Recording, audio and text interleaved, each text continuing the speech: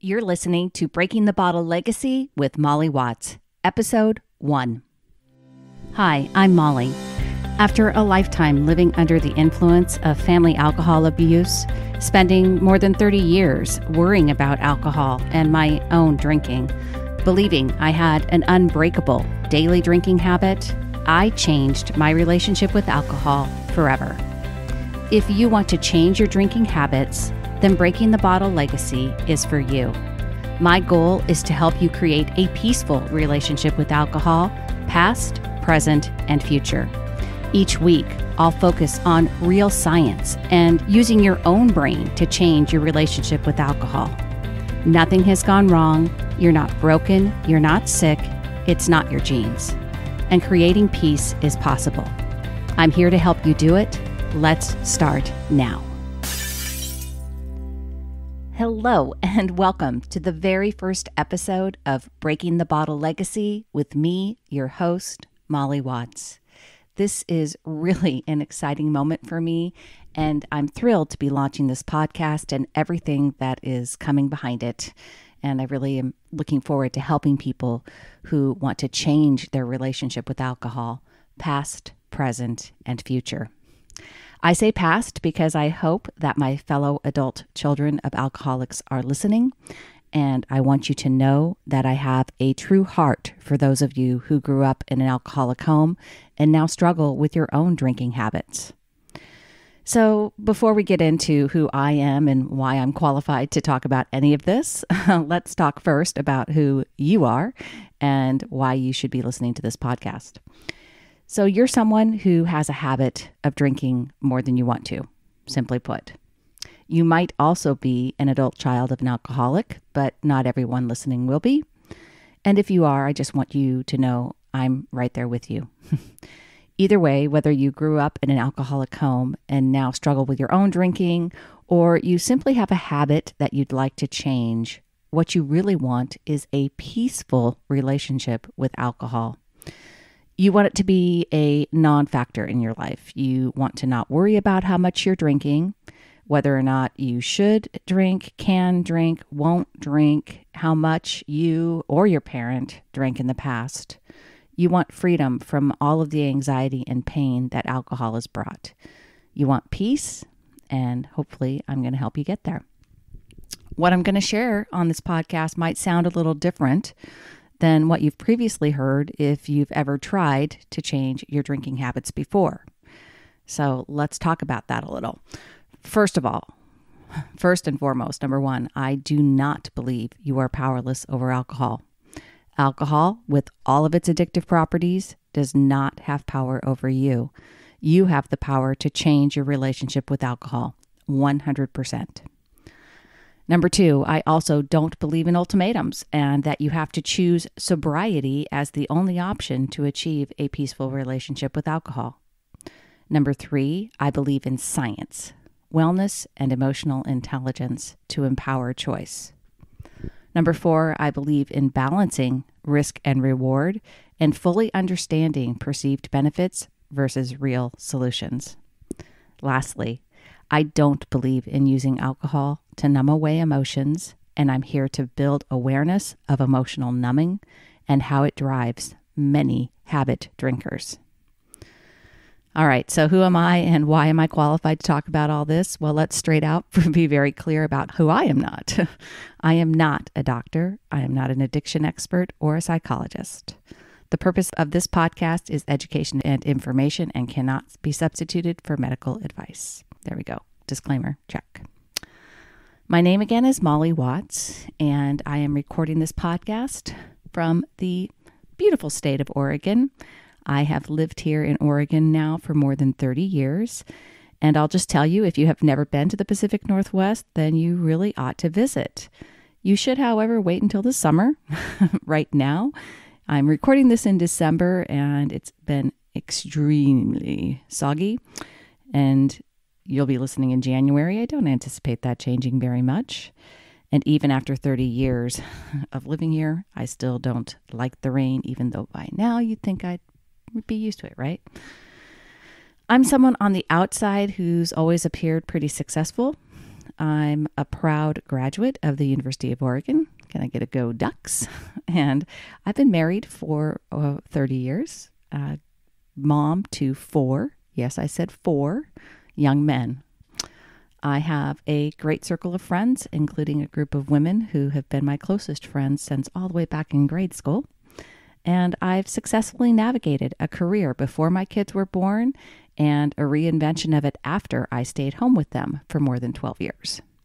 I love my day job working for a senior living community, and in my spare time, I have even had a successful podcast and passion project before. It's called 5 for Life and the Live Happier Longer podcast, which you can check out. And both are all about building the habits of a happier, longer life. So it was while I was doing my research into habits for 5 for Life and really figuring out my own ability to walk my talk that it became very obvious what was my own biggest hurdle. I really believed and still believe in everything that I was sharing on that podcast. But while I was passionate about it and am passionate about it, I also felt like an imposter. Yes, I was working on building positive habits, but until 2019, I also hadn't been able to stop the one habit that had caused me a lifetime of anxiety. And that was my 30-plus year daily drinking habit. In my podcast before, I wanted to focus on the positive habits that I saw in my dad, who on January 18th, 2021 will celebrate his 93rd birthday. Happy birthday in advance, Craig Hugh Curry. And so I wanted to focus on those habits that I saw he had employed to build, and incorporate into my own life so that I could age with optimism the way he had. I wanted to help myself and others avoid aging like my mom. What I downplayed and didn't talk about all that much was that my mom died just after her 81st birthday as the result of an alcoholic binge. My mother had abused alcohol for more than 40 years, and ultimately it cost her her life. If you listened to that podcast previously, thank you first for following me over here. I hope you keep going with those positive habits. I certainly work on them daily. But what I realized at the end of 2018 was that my drinking habit was preventing me from living my best life. And as much as I wanted to focus on the positive habits, move, learn, share, give, and let go that I talked about in 5 for Life and Live Happier Longer, I couldn't ignore any longer how much alcohol was impacting my life. So along my path of building that podcast, I learned about the self-coaching model from Brooke Castillo. In early 2019, I decided to dive deeper into self-coaching and the model, as it's called, and realized that I could apply it to my drinking. I also realized that while I learned a lot through self-coaching scholars and from other life coaches like Rachel Hart and her program Take a Break, which is geared toward changing alcohol habits, nothing really addressed my deeper experience with alcohol as the adult child of an alcoholic. And so I took a little bit from a lot of different places. I researched popular recovery programs, participated in several of them, read multiple Quit Lit books myself, became certified as a life coach. And this podcast, and all along the way, developed my own new relationship with alcohol. And this podcast and all the pieces of Breaking the Bottle Legacy are the results of my journey and education. So what I am 100% certain of now is that you can create a peaceful relationship with alcohol, past, present, and future, because that is exactly what I have. And I'm here to help you do the same. I was 13 when I confronted my mother on a Saturday morning. She had vodka, which I knew she was drinking. It was sitting on her ironing board in plain sight on the rocks, designed to look like ice water. And I was shaking and furious when I asked her if she believed she was an alcoholic. I asked her with the intent of catching her, with the childish belief that if she realized that I, her youngest child, knew the truth, that she would want to and could stop her own drinking. She would want to change because of the pain it was already causing our family. But as you can surmise, that didn't happen for my mother. She tried multiple times, went to rehab 4 different times, including her last attempt at the age of 77. Now, it's important to note that the last program was a long-term, 9-month residential program. So obviously when she came out, she was no longer physically dependent on alcohol, but she had not been able to conquer the psychological dependence and drank 3 weeks after her release. So my mother never believed or understood that she had the power to change her relationship with alcohol.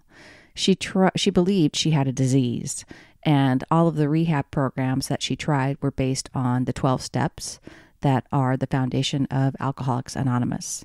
So just a heads up, I really don't subscribe to most of them. And if they work for you and you've used them, wonderful. I have nothing to say negative about anybody that's finding solutions for changing their drinking habits. But for my mom and for many, many people, the 12 steps just simply don't work.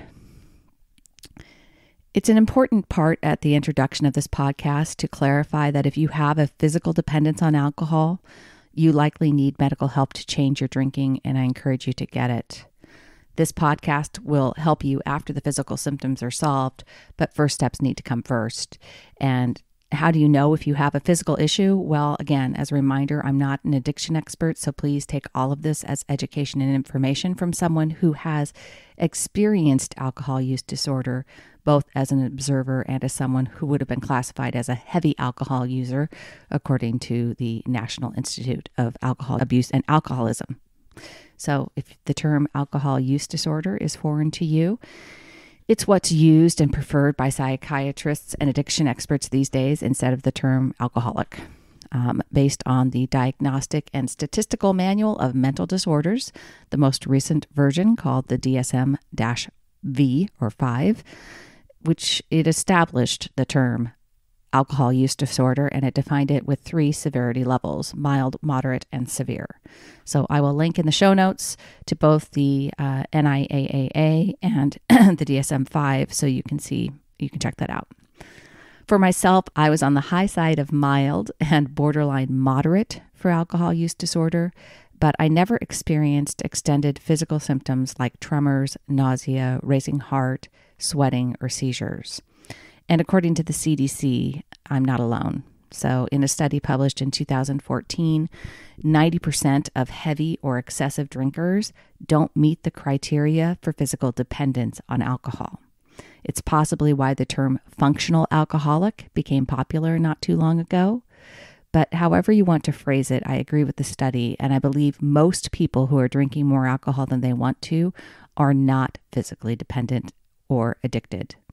As I've said, if that is not you and you believe you are having physical symptoms, you need to seek medical attention first. What I do believe is that I and many other people develop a psychological dependence on alcohol.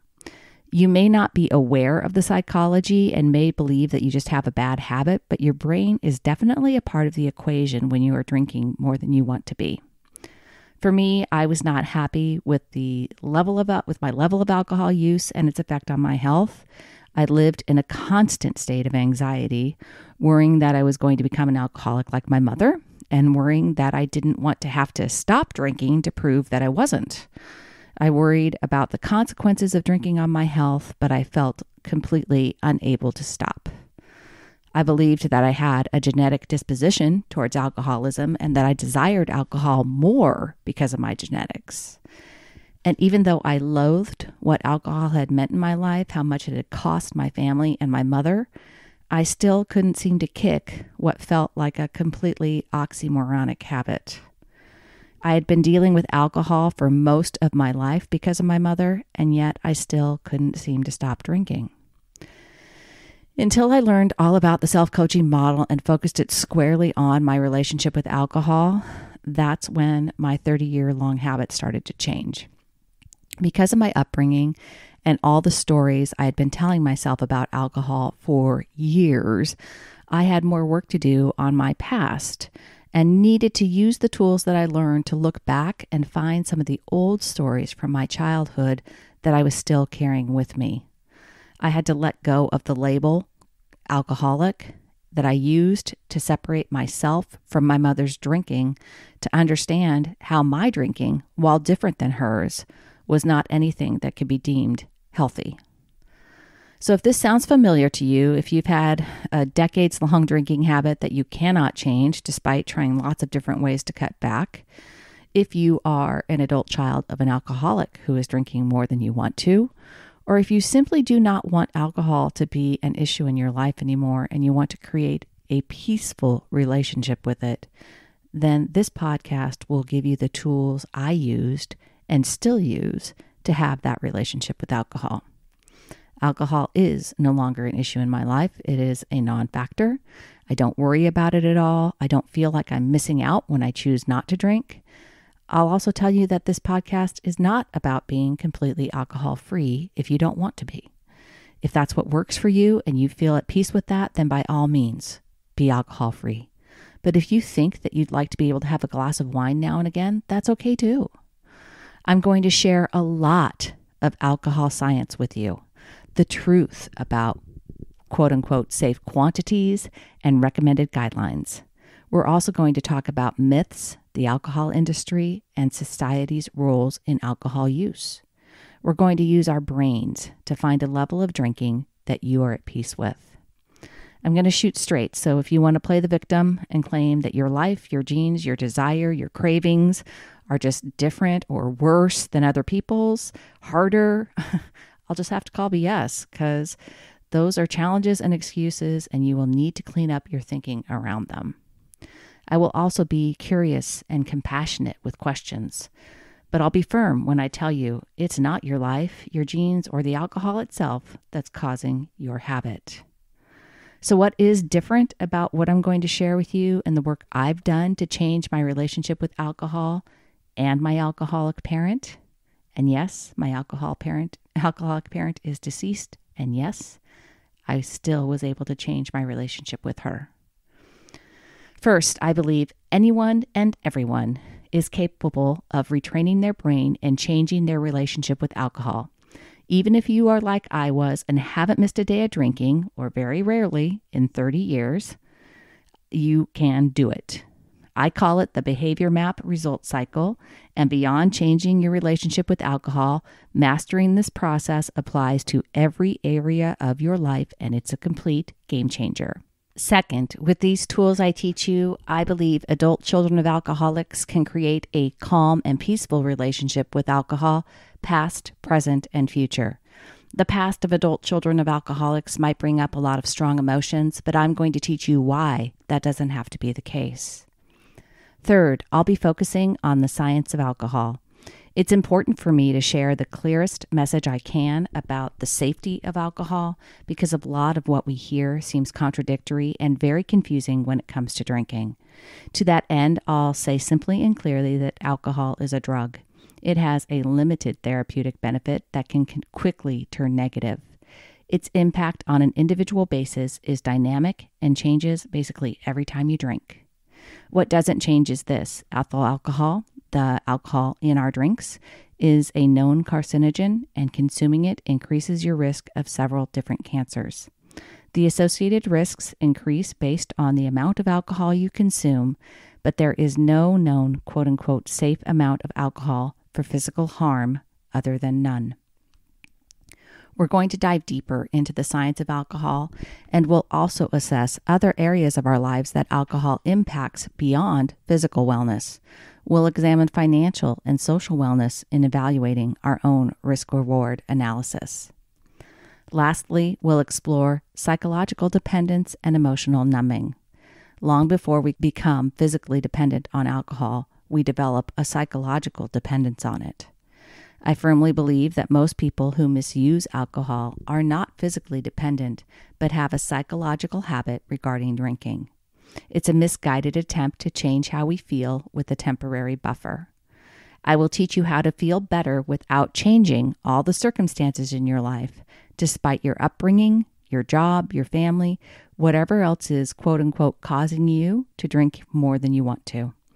We'll stop believing that we need alcohol to help us relax, unwind, or deal with our lives.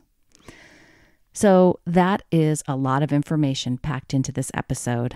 I hope that you will join me next week and every week after to learn more about changing your relationship with alcohol. Upcoming, I have some great interviews scheduled with authors, researchers, and psychologists, and we'll ask them to weigh in on alcohol truths. These guys are some of the thought leaders and real scientists, so I'm super excited to share them with you. I'm also getting ready to publish a book by the same name as this podcast called Breaking the Bottle Legacy. And if you would like to get notice of when that book will be available, all you need to do is go to www.mollywatts.com. That's mollywatts.com, Molly with a Y, Watts with an S, and sign up. You'll also get a free copy of my special report, Alcohol Truths, How Much is Safe. So head on over. I would love to answer your questions about changing your relationship with alcohol, so please reach out to me directly at podcast@mollywatts.com. Your feedback and input is very appreciated, and if you have time and post a review on wherever you listen to podcasts, even better. Anyone who does leave a review this month, January 2021, will be entered into a drawing for an Amazon gift card. So with the last thoughts of this podcast, my episode 1 for Breaking the Bottle Legacy, I want to dedicate this effort to my mother, Shirley Ann Curry. My mom held on to stories from her past and became overwhelmed with her present and gave up on her future. I wish she had understood that her genetics were not at fault and she was not suffering from a disease. I wish she believed that she could change her life. Though she'd lived in a life of relative security, she never accepted those things with authenticity and gratitude. I hope she is resting peacefully now, and I thank you, Mom, for giving me the exact life I needed to become the person I am today. Okay, that is it for this week. I will see you next time, and until then, choose peace. Thank you for listening to Breaking the Bottle Legacy. This podcast is dedicated to helping you change your drinking habits and to create a peaceful relationship with alcohol. Take something that you learned in today's episode and apply it to your life this week. Transformation is possible. You have the power to change your relationship with alcohol now. For more information, please visit me at www.mollywatts.com.